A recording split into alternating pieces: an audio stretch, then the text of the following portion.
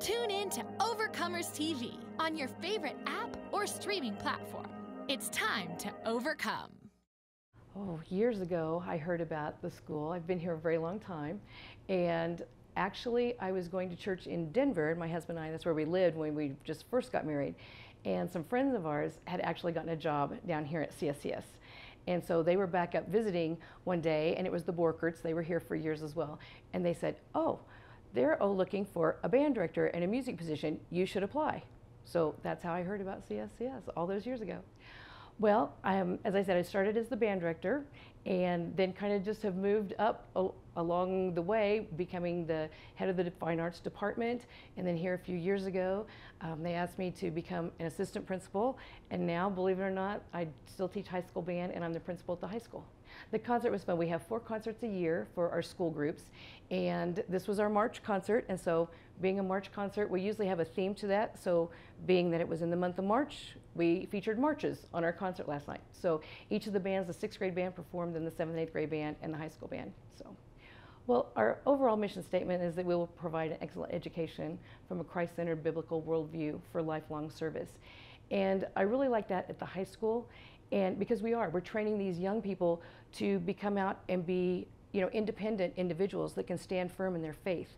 So just all parts of that, from their education to their activities that they do, to all the different events, even outside of school. We want them to be able to take the knowledge and the wisdom we have, not just in academics, but fine arts, athletics, student ministries, and to be able to carry that through so that when they get to college, they have a foundation that they can stand on.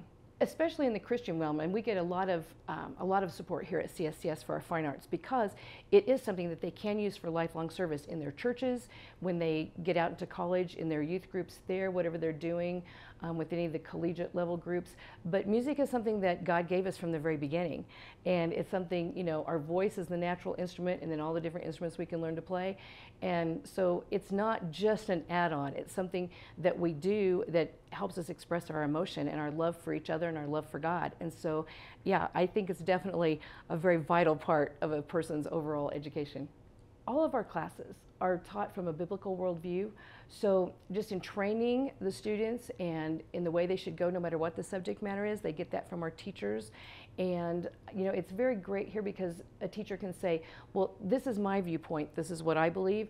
Your parents and your church background, because we have so many represented, they may say, you need to talk to your parents about this, you need to talk to your youth pastor, your pastor about this, which is great. But with the discipleship, just training them, we have a lot of different prayer groups that go on, we have a lot of different Bible studies that go on, and a lot of the different teachers, just in a non-structured environment, they just open their classrooms at lunchtime and kids go in and eat lunch there, and they're able to have just that discipleship with teachers and build those relationships.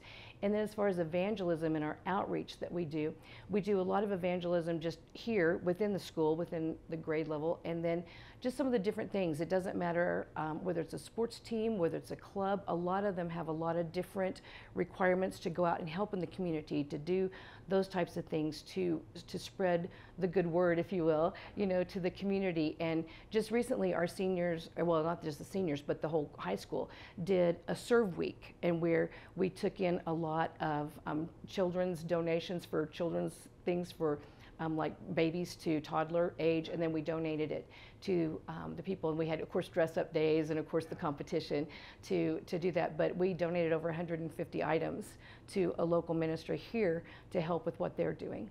We really believe that it's the family and the church and the school, and that we have to work together to help raise these kids, because they are getting bombarded by so much in the world today that they just need such a strong foundation for this. So we work very closely with the parents. The parents are welcome at our school, they're welcome at the high school, and I know in a lot of places, the parents are really involved at elementary and then not so much at middle school, and then hardly you see them at all at the high school level. But we really want our students to have their parents be a part of that and support them and be there with them, and our PTO is great with that and helping with just keeping all of that together, because it does take all of us to give these kids, just like, as I said, a great foundation so that they can go into the world and keep sharing. Oh, well, there are a lot of ways. You know, some people think when you talk about support, it's just a monetary thing.